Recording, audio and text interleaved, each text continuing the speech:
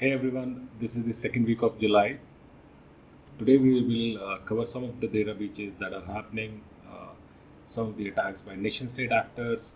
There's a new tool that's quite getting popular from the red teaming world in the malware world, and then we'll talk about cyber attacks in colleges. Okay? So starting with the nation state activity, uh, there is a report that stated that Chinese hackers are trying to target Russian government and telecoms. And if you've been listening to this podcast, you will realize that this is not new. So, what's interesting?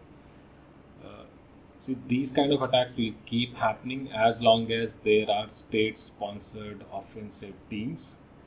And what happens in any state sponsored team is exactly what happens in a corporate.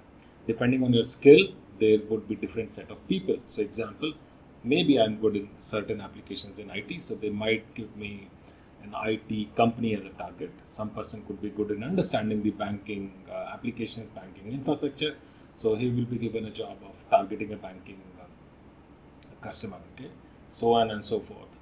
So in this particular case, there is a rat called Bisinal which is found.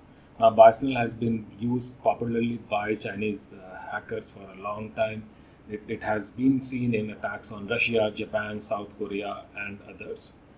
And specific to this attack, uh, there were phishing emails sent using Microsoft Office files. So what they did is they used a tool called Railroad, where you would upload a Word file or an Excel file or any other Office files, embed the rat in it on a high level, and then they will just send it as a phishing email. Now, these documents that they are sending typically use lure depending on the target organization. So, for example, in this case, they use CERT, which is the country Cyber Security Incident Response Center, as a lure. So, their memos, their notifications, etc. And this is common, as you've been noticing, depending on the target audience. The content is modified, but the tools are typically same in which these groups are comfortable with. Okay? Now, both Royal Road and Bicycle Rat have been common in Chinese group. This threat actor is known as Tonto Team or Cactus Pete and Earth Aclot. And if you're wondering why there are three different names, it depends on the researcher. So in cybersecurity world, it's pretty common to track threat actors using a handle, and then a company would give one name, other company would give another name. Okay, but eventually, some of the research gets to the same data sets. Okay, and by the way, this group was also popular or seen in recent attacks on India's power sector. Okay, so this is not a new group, and they've been striking for some time. Also on the North Korean side, there is a ransomware called Moi. So this group from North Korea, they've been targeting the hospital or healthcare organizations in the US, assuming that there are lives involved, so these organizations will pay money. And we learned about these from a joint advisory that was released by CISA, FBI, and Department of Treasury, specifically on this strain. So this notification is amazingly detailed. They have talked about tactics, tools, and procedures, and IOCs. So these are technical indicators, methods through which attackers try to get into the infrastructure. And if you go through the advisory, you can embed them in your infrastructure and get alerted or even block these attacks. Okay. Now, this note also talks about mitigations and best practices around ransomware. So I would highly recommend going through this. And moving on to data breaches side, so there is a new data breach. An organization called CMS, they have a website called cms.gov, and they are the center for Medicare and Medicaid services for US government. Okay, so they've been breached by a group of attackers or cyber criminals called Kelvin Security. They've dumped an 8 GB database on an online forum, and this database contains 6 million records, some of which contains details of the employees of CMS, which includes dentists, doctors, nurses, physician assistants, etc. and this was dumped on 6th of July. There's some personal data available there. Okay, the file that was posted is a zip file, and once you extract the file is much larger in nature. Okay, going back to this group, they have been active since 2015 on the specific website breach forums where this was posted. They have different threads, 87 to be precise, and this they've been dumping both free and paid databases as well as other exploits on these forums. Okay. Now, how this attack was conducted is it's a configuration exploit that they did. So, the MongoDB, which is hosted on the AWS, was breached, and the data was pumped from that database. Okay. Similarly, there is another breach again on Amazon's S3 bucket, which was left open. It was a configuration issue, and in this time, this data belonged to some of the airports in South America. Okay, so there are at least 4 airports that are known to be impacted. Some of these airports are in Colombia and Peru, and this data that's there as part of this breach includes photos of airline employees, their national ID card, and this is a serious threat if leveraged by terrorist group or some criminal organization, because this could contain planes, fuel lines, and GPS map coordinates. Now, this is a configuration problem. So what happened is, on the AWS S3, which is a service to store data on AWS, this bucket or this folder was not secured, okay, and hence it got breached. It's fixed now, but this is sensitive because this is important to any nation's infrastructure. Now, my recommendation in these cases, and it's always a cybersecurity hygiene thing, is keep doing regular configuration audits of your cloud infra, know your data, know where it is stored, know who people are managing this data. So basic data governance practices have to be in place. And of course, the cybersecurity hygiene of deploying the most common and popular cybersecurity preventive and detective technologies. Okay. Now, moving on to the metaverse, NFT side. So, as you know, NFT have been getting popular. They're drawing a lot of money and hence drawing a lot of attention from cyber criminals. So, in this specific scenario, there was a call given by Ukrainian government and celebrities to promote NFTs and crypto to raise funds for country's military during the ongoing war. Okay, and Ukraine received around $135 million in cryptocurrency donations. And a recent report has claimed that a group, an NFT called Zelensky NFT, which sold Ukrainian-themed NFT to allegedly help military and refugees, they pocketed that money. So this particular NFT collection was sold on OpenSea, which is a popular website for all the collectibles on NFTs, and anything of from the a lot of stuff from the metaverse side. Okay, so it had 9,500 artworks, which included images of their president Vladimir Zelensky in various personas like Hulk, Doctor Strange, Ninja Turtle, etc. And each NFT costed around $276. Okay. Zelensky NFT team has denied such acquisitions, and they've been calling it absurd. Who knows? But NFT breaches are not new. There have been reports that OpenSea users lost $1.7 million in a phishing attack earlier, and then $2.9 million again in a different Instagram account from Board Ape Yacht Club.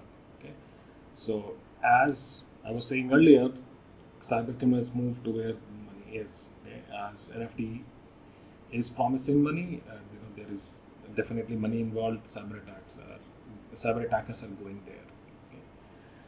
By the way, there was another project called Doodle Dragons. They promised to donate all the earnings to the charity, but they took all the money and ran. So the thing is with NFTs is you don't know who the people are. So example, in this case of Zelensky NFT, nobody knows who the real people are. Right? There are some personas, but anybody can create an NFT collections and build profile around it and claim to do anything, and they can take your funds and then run away with it. So be careful with your money. On the red teaming tool side, so there is a popular tool called Rattle, and it has a version called BRC4. It has been reported to seen in some of the malicious samples that are there on the internet.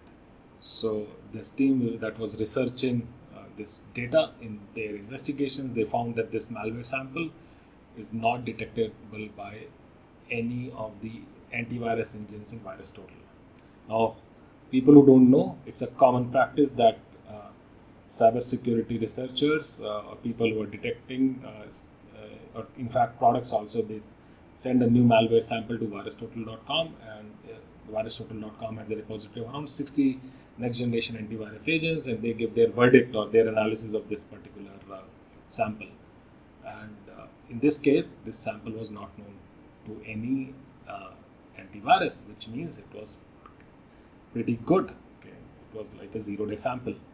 Now this toolkit is created by a person called Chetan Nayak. Chetan is known in the cybersecurity world. He's worked with multiple MNCs in offensive roles, red teaming roles, and incident response, etc. And he recently quit his job full-time, which was full-time job, and moved this side project to a full commercial product, and the product is getting sold for 2,500 USD. In his Twitter handle recently, he reported that he has already sold 480 plus licenses, which is great. And this is great because there's a new tool. Any corporate can take it and check their defenses. Okay, because it's an adversarial attack simulation platform, just like Cobalt Strike. And what happens in such cases is there are good people and bad people also buy these licenses and they try to use it in their activities. And just the way it's happening with Cobalt Strike, same is happening with Rattle, right? So so there are samples getting reported, and as this new tool would get popular, attackers will use it. So in this case, the researchers found that this particular sample was talking to some system hosted on AWS on port 443, which is supposedly secure port, and also there were 41 malicious IP addresses found, 9 BRC4 samples, and 3 organizations across North and South America that are known to be impacted by this tool. Okay, now this is similar to a sophisticated attack called APT29, which leveraged well-known cloud storage and online collaboration tools. Okay, so this will happen. It's easy to buy a tool from the market and then use it in your malicious campaign for cyber criminals rather than building your own tool, right? They will use whatever works. Okay, whether you buy, borrow, steal, right? They will do that to meet their objectives. Okay. Now, also in US, a college called College of Desert, they're based in Palm Desert, California. They are a victim of cyber attack. So they have around 12,500 students in the college, and they recently reported that they were hit by a malware attack, and this is the second time it has happened. So they are using outside experts to restore online services and campus phone lines after the attack, and it will be fixed. But there is a trend that I'm seeing. Education sector for the last 2-3 years have been constantly hit by cyber criminals to get money because they have lesser sophisticated infrastructure compared to a corporate. Okay, so in 2021, 62 school districts and campuses of 26 colleges and universities were reported to be hit, and this attack disrupted around 1,000 individual schools. Okay, and data was stolen in at least 44 of the 88 incidents, which included sensitive information about both employees and students. Okay? And this was posted online. So there is a new ransomware called Nokoyawa, which has been found, and it's been detected that they are trying to use, or the developers behind the ransomware are trying to use some of the codes that is already available on the internet. Now, this sample was first reported in Feb 2022, and it had significant similarities with the ransomware called Karma. The Karma ransomware was traced back to a family of ransomware called Lemeti, which was reported in 2019. Now, in April 2022, when the Nokoyawa samples were detected, they had new features that were not available in the Feb version. So what's happening is these ransomware developers are taking codes from existing sample or existing ransomwares and embedding them in their products.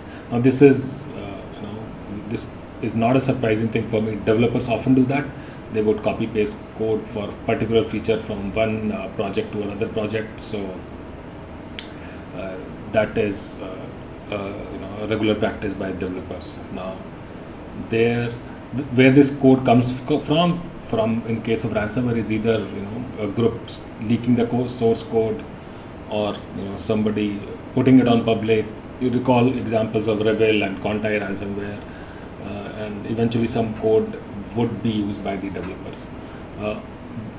I remember that there was a banking Trojan. There still is actually a banking Trojan called Zeus, and it was a toolkit that allowed any person to create a Trojan from it.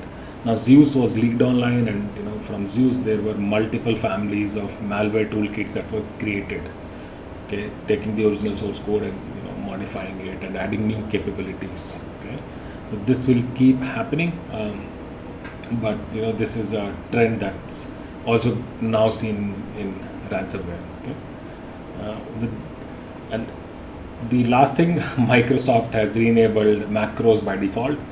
Now, for those who don't know, macros are used by users of Microsoft Office to automate commonly repeated tasks, and they are used in Word, PowerPoint, and Excel.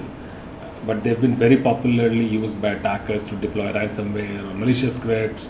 So, whenever somebody sends a document, it will ask the user, or it will use the macros functionality to run some of these scripts. Okay. Now, Microsoft had disabled it, which led to decline in Office malware. But with Microsoft re-enabling it, it is suspected that there will be resenders of Office malware. Okay, which is not surprising.